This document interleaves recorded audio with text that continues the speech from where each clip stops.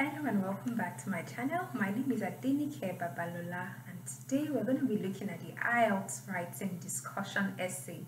If you watched my last video, you would realize that, or you remember that I promised that this video would focus on a practice test that's on the essay writing, because the last video was about the IELTS Writing Task 2 structure. Now you know that there are 5 essay types and each of them has its own structure.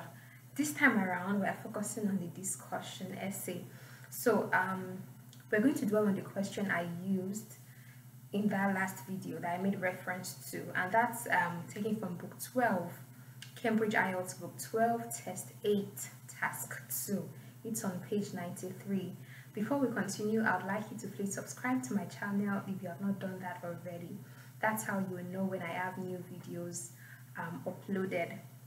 So quickly, I'll read you the question to this task 2 essay, and then I would read you what I wrote on the essay. I did that very quickly this morning so that the ideas are fresh and I can share my process with you. I'm going to type this into the description box, so please make sure you click down so that you can read this essay, most likely as as you're watching.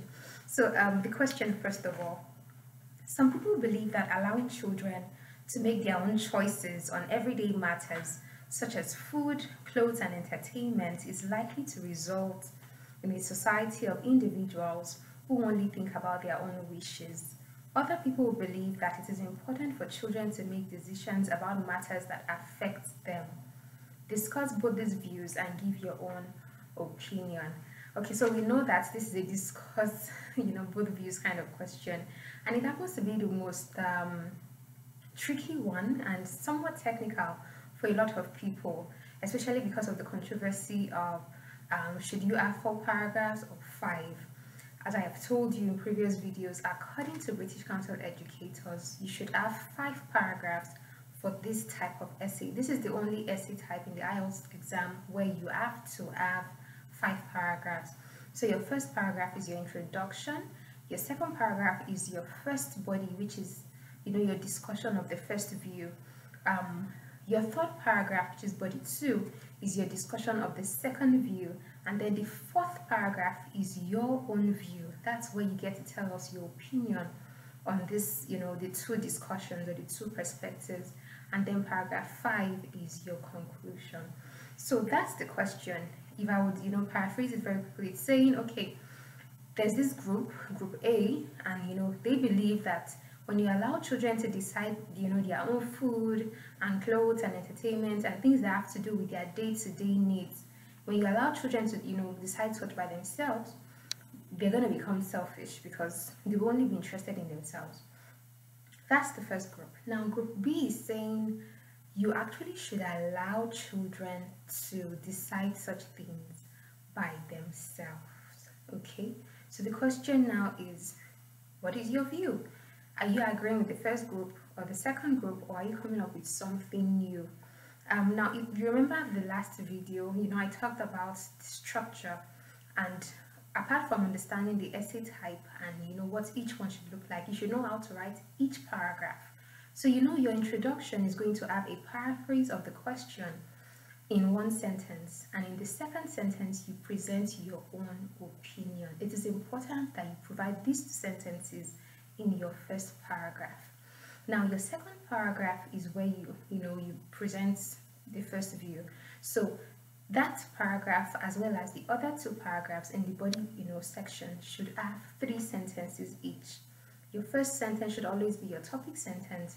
Your second sentence should always be your supporting sentence, which expands on your first sentence, and your third sentence should be your example sentence. Finally, in paragraph 5, you have the conclusion. So let's not take too much time. Right now, I'm just going to read you what I wrote in my own essay. I'll read it from top to bottom so that, I don't have any talk in between, any extra talk, in between. As soon as I'm through with reading it, I'm going to break it down, and make reference to those parts that you should pay attention to. Okay, so please remember that you'll find this in the description box. So please click downward so you can find what I'm reading to you. So this is it. Some individuals argue that encouraging children to decide daily issues such as feeding, clothing, and fun independently could lead to a world of selfish individuals, whereas others claim that children should be allowed to choose their personal wishes. In my opinion, the age of a child should be considered before empowering them with the power or discouraging them from making daily choices. On the one hand, children who make personal choices could become self-centered. What this means is that when a child learns early to choose between a variety of meals, attires, or relaxation activities, they might seek only their own interest and neglect the feelings of others. For example, an 11-year-old boy who is allowed to eat double ration of food than he normally should have will be reducing the food quantity of other people in his home. On the other hand, children who make decisions concerning daily activities learn independence. This therefore implies that a young child who is granted permission to accept or refuse specific meals, outfits, and fun engagements will develop the ability to think on their own. To illustrate this, teenagers whose parents support them in terms of personal shopping and leisure are known to make sound decisions which are applaudable. In my opinion, the age factor of children affects their decision making. Younger children should be guided by adults or their parents, while teenagers can be permitted to choose whatever they want. For instance, babies need their parents to choose their food, but teenagers do not necessarily need to be told that excess sugar or fat is harmful. In conclusion, although certain individuals defend independent decision making for children and some other persons claim that this could lead to self-centeredness, I firmly believe that children's age should not be overlooked in such matters. Period. So that's it. I hope I wasn't too fast. I think I have that tendency to just speed up. So that's it for this task. So this is an IELTS discussion essay, and I read you my 5 paragraphs. The first paragraph was my introduction, the second paragraph was the first view, the third paragraph was the second view, the fourth paragraph was my opinion, and the fifth paragraph was the conclusion.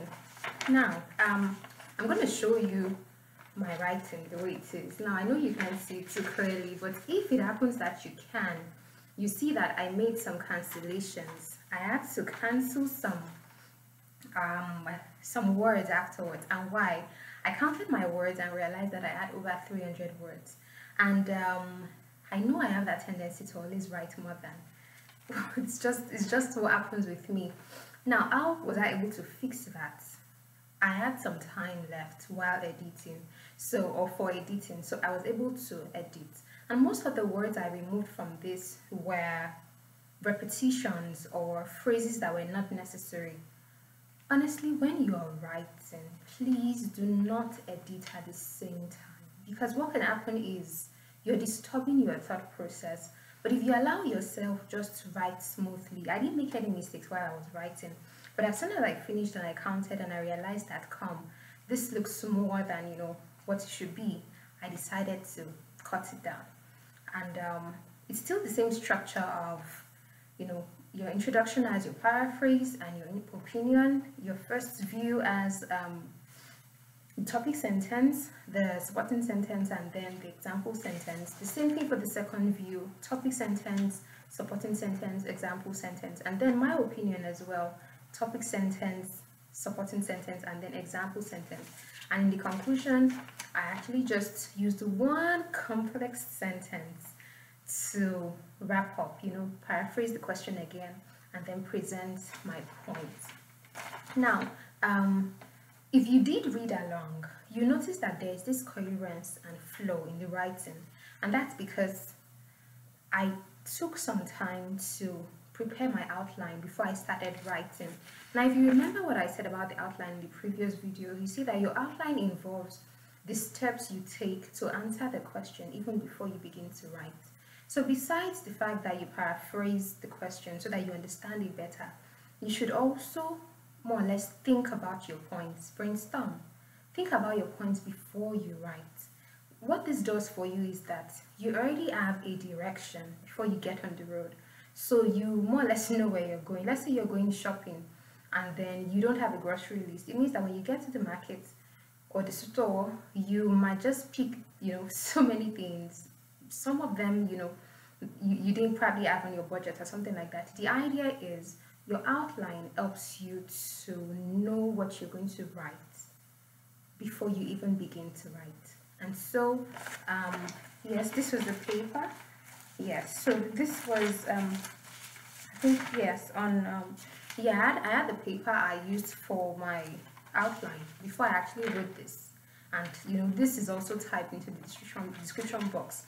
What it means is I won't ever skip the process of writing the outline because it helps me to think ahead of time.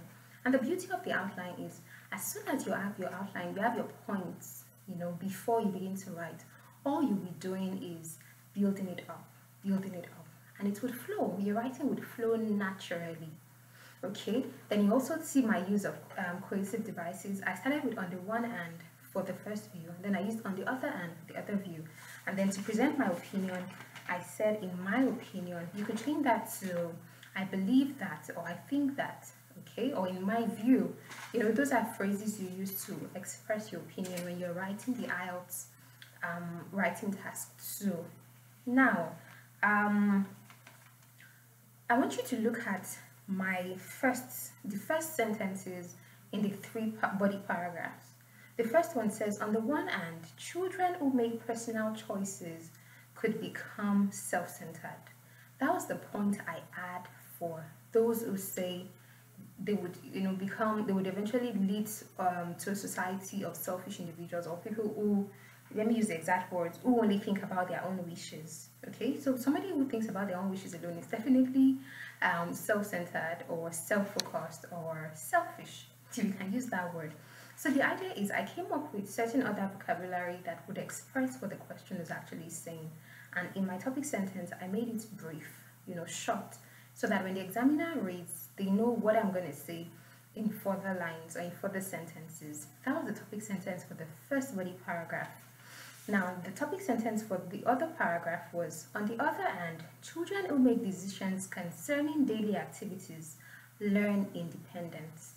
So the first group says they'll become self-centered. The second group says they'll become independent, and from an early age. So you see that I made it clear from the outset what I was going to be writing about. And then for my own, view, I said, in my opinion, the age factor of children affects their decision making. So somehow I'm bringing a balance into it. Okay, let's look at the child's age. If you're looking at children who are like a 7-year-old or a 6-year-old or somebody younger, you definitely would want to guide such a child in, making choices. Okay, is this what you want? Are you sure this is what you want? And all of that. But if you're dealing with a teenager, somebody who's like 14, he or she definitely has, a good level of understanding about certain things. So you can decide to trust their judgment to an extent. So that's what I did. I made sure I did this morning so that it's not as if I had it all processed down somewhere and I just dug it up. I decided to keep it fresh so that my thoughts were fresh and I could express it to you as if it were a real test. Now, so you've seen the topic sentence for each of them. Now I'll show you the relationship between the supporting sentence that I used in the other 3. That's, for the 3 of them. In the first body paragraph, my first supporting sentence, I talked about the point self-centeredness. So this is, that supporting sentence now is like an explanation of the first sentence. What this means is that when a child learns early to choose between a variety of meals, attires, or relaxation activities, they might seek only their own interests and neglect the feelings of others. I'm just explaining what it means to be selfish or to be self-centered. That's what your supporting sentence is. It is just an elaboration of the first point of, the point you made in your first sentence. The supporting sentence for the second view now, I'm going to read that. This therefore implies that a young child who is granted permission to accept or refuse specific meals, outfits, and fun engagements will develop the ability to think on their own. That's what independence is, right? So all I did was I, just, expanded it in that sense. And then the supporting sentence for my own view now was younger children should be guided by adults or their parents, while teenagers can be permitted to choose whatever they want. So you see, your supporting sentence is just an explanation of your topic sentence. It's just that when your topic sentence is simple and straightforward, your supporting sentence can be complex. It would stretch or extend a little further. And then let's look at the examples that I used in the 3 body paragraphs. My first example, for the self-centered point was, for example, an 11-year-old boy who is allowed to eat double ration of food than he normally should have would be reducing the food quantity of other people in his own. This is definitely, you can almost picture this in your mind because I'm giving you a near real example of what selfishness looks like. So if a child takes more than their portion, it means that they don't care about the feelings or wishes of others. That was my first example. Your example does not need to be research. I've got a lot of people who want to say, who would write, according to this research, according to that study, there was this report that said, you don't need that. You don't even need figures. Just when, the question says, or the instruction always says, give reasons for your answer and include any relevant examples from your own knowledge or experience. This doesn't have to mean that somebody reported it somewhere on the news, or there's this, book somewhere, or there's this journal or this paper somewhere. All you need is something that happens in your world. Simple. So let me take you to the second example now. The example for the point about independence. To illustrate this, it's the first time I used for example. This time around I'm using to illustrate this. Teenagers whose parents support them in terms of personal shopping and leisure are known to make sound decisions which are applaudable. So it's just like saying a mother goes with her daughter to the market, and her daughter says, hey mom, I want this, I want this dress. And the mom says, okay.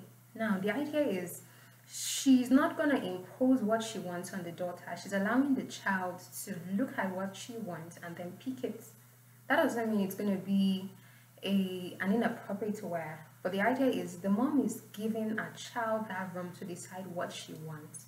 Now, encouraging that in children means that they would eventually gradually make sound decisions because they know that they are trusted to think right for themselves. And then the example for my own point was, for instance, babies need their parents to choose their food, but teenagers do not necessarily need to be told that excess sugar or fat is harmful. Okay, so you see that I was talking about the age factor. Babies, I'm comparing babies with teenagers. So for babies, it means that you still need to guide them. And then, because babies already have this natural tendency to be selfish, if you understand what I mean. So, but teenagers, you can actually trust that, okay, they know what is right, at least to an extent, and you can allow them decide what they want for themselves.